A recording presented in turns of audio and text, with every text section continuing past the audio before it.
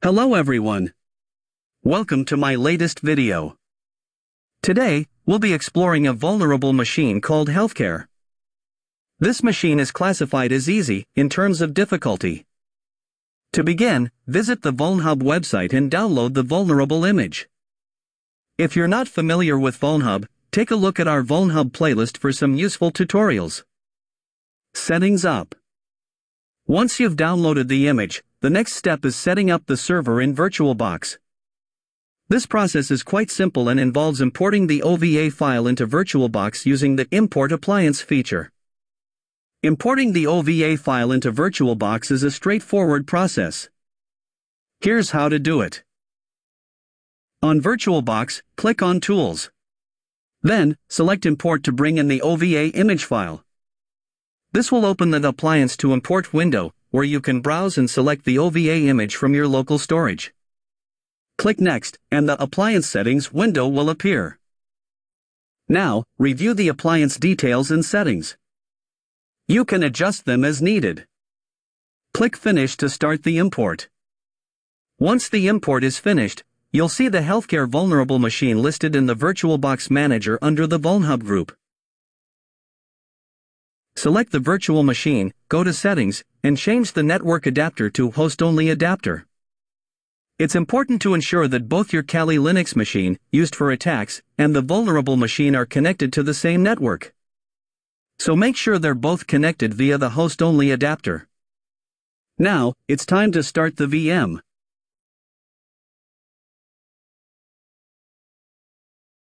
Now, you'll notice that our vulnerable machine is ready, with a login prompt awaiting.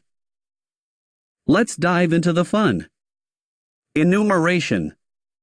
The initial step in our attack is enumeration, which involves identifying the IP address of our target machine using netdiscover.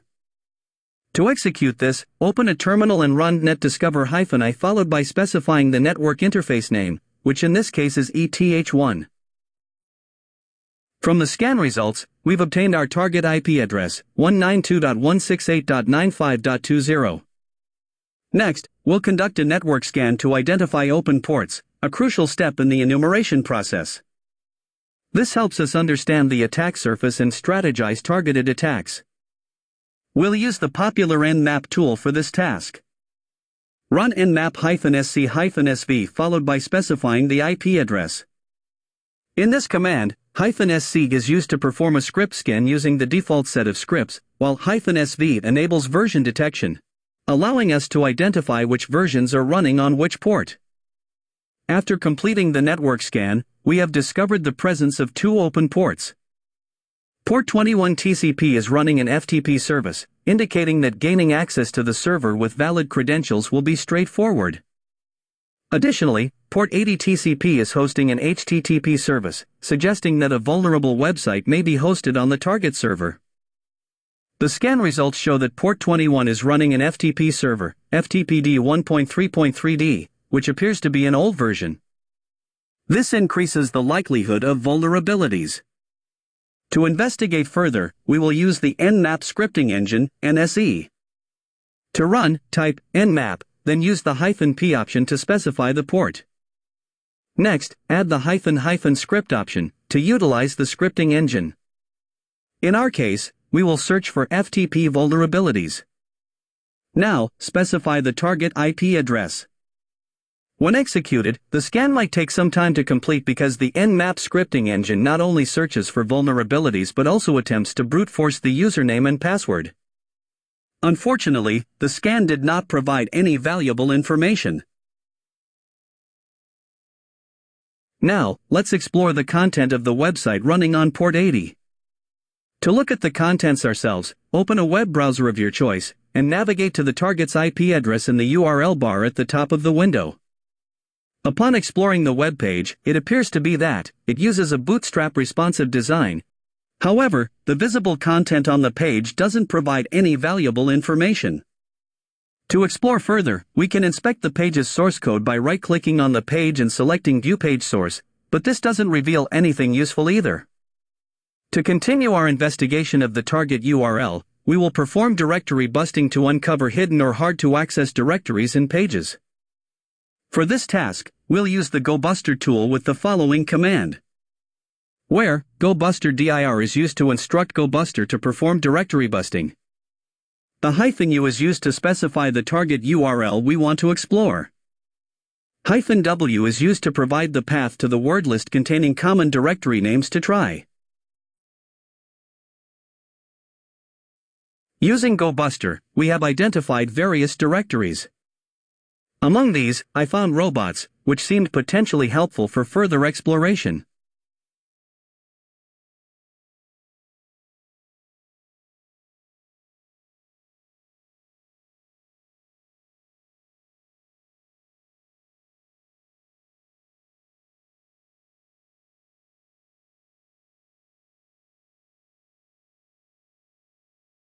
Unfortunately, it didn't provide any valuable information.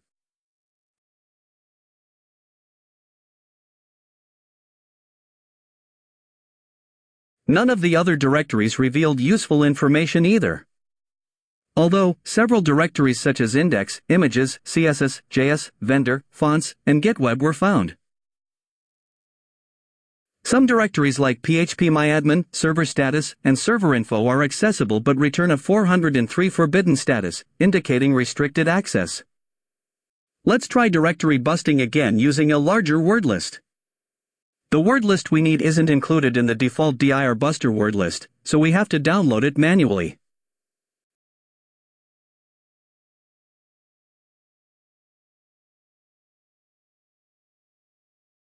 Once downloaded, move it to the dir buster directory.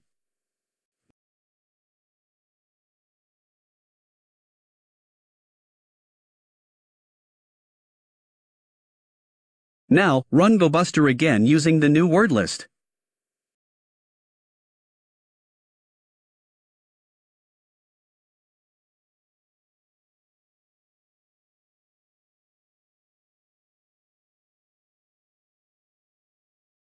Using this enhanced directory busting approach, we have identified various directories. Among them, the OpenEMR directory stands out as particularly interesting. OpenEMR is an open-source electronic medical record and medical practice management application. This directory might contain a potentially vulnerable application. Exploitation. Let's visit this web directory. Upon visiting this directory, it displays a login page, prompting for a username and password. After identifying that OpenEMR 4.1.0 is running, it's important to check for any known vulnerabilities. Using SearchSploit helps find publicly available exploits that can be used to compromise the system.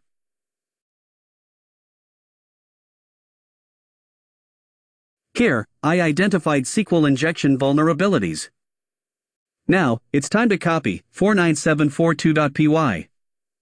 Copying the exploit script to the local directory allows you to inspect and execute it. The copied Python file is saved to the Kali home directory.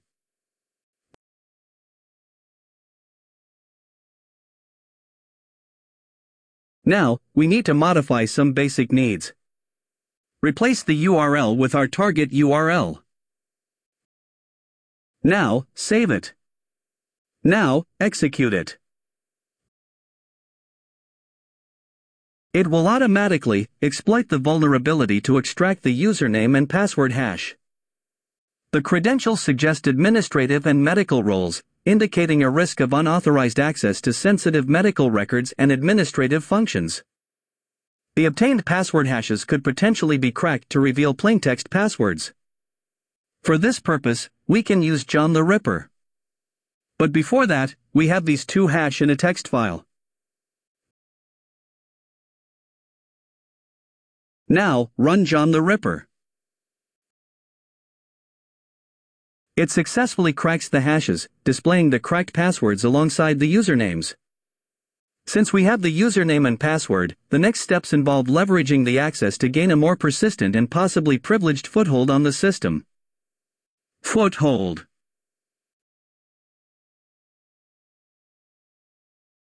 By logging into OpenEMR with the cracked credentials, we have access to a wealth of patient and clinical data.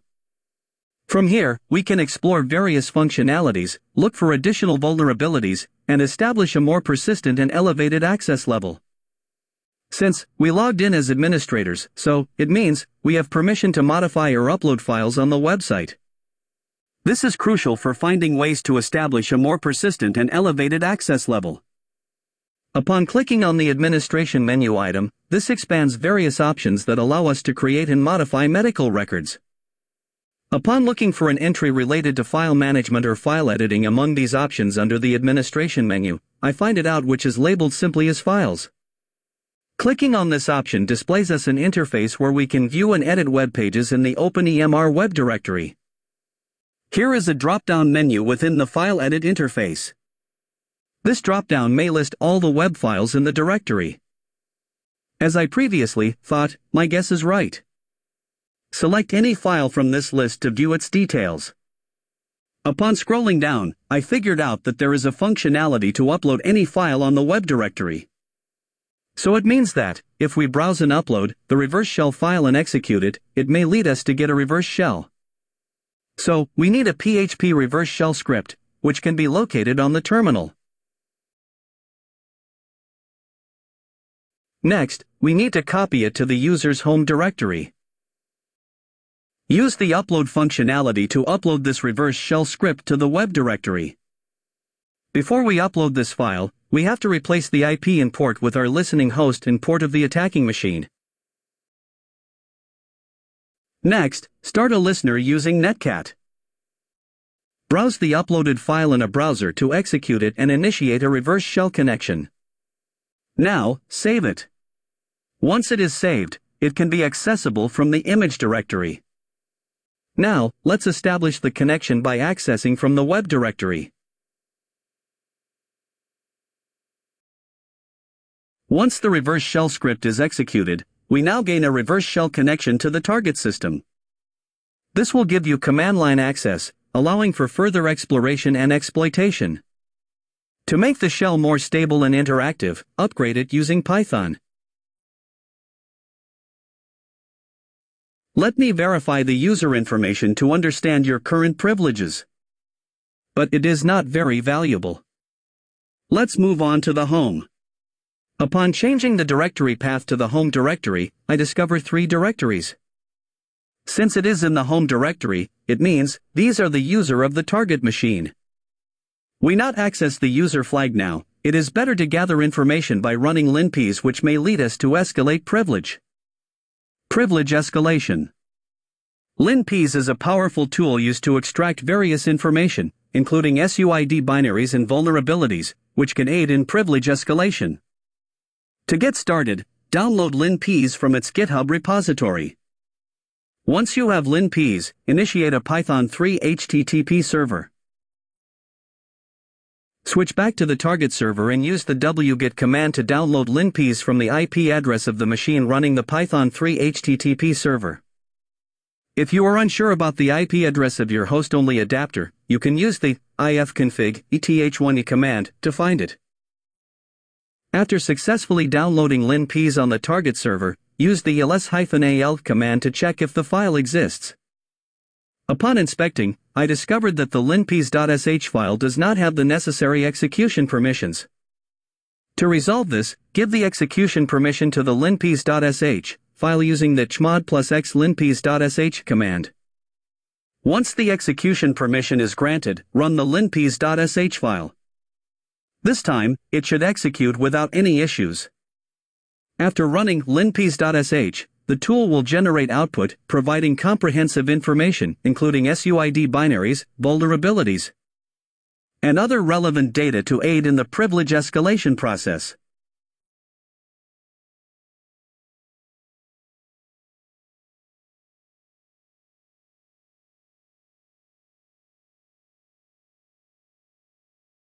Upon analyzing the LinPEAS output, 2 unknown SUID binaries have been identified as potentially suspicious. These binaries are xwrapper and healthcheck. Let's examine the binaries by running it.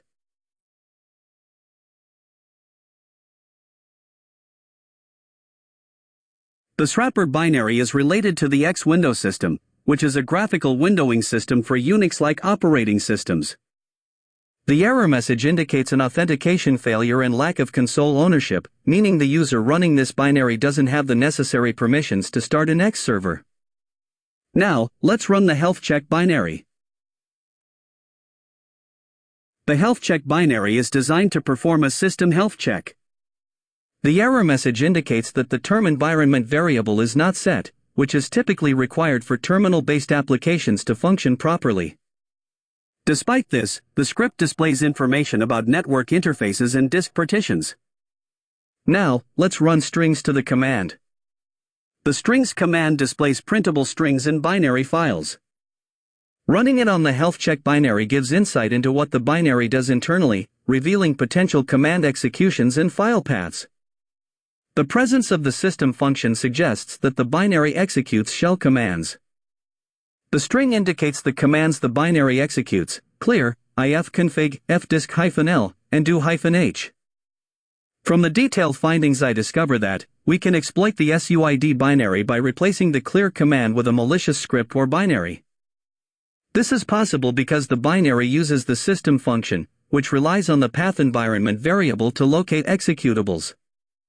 By placing our malicious binary in a directory that appears earlier in the path, we can hijack the execution of clear. Here, we copy /bin/bash to /tmp/clear, effectively replacing clear with bash. Adjusting the path variable to include tmp at the beginning ensures our malicious clear is executed instead of the legitimate one. Now, it's time to execute the health check binary. With the modified path, running the health check will execute /tmp/clear, which is actually bash, which leads us to the root shell. To conform, run the id command. This confirms that we have obtained a root shell. For convenience, we spawn a proper interactive shell using Python. Sorry, Python 3 not available. Let me change it to Python.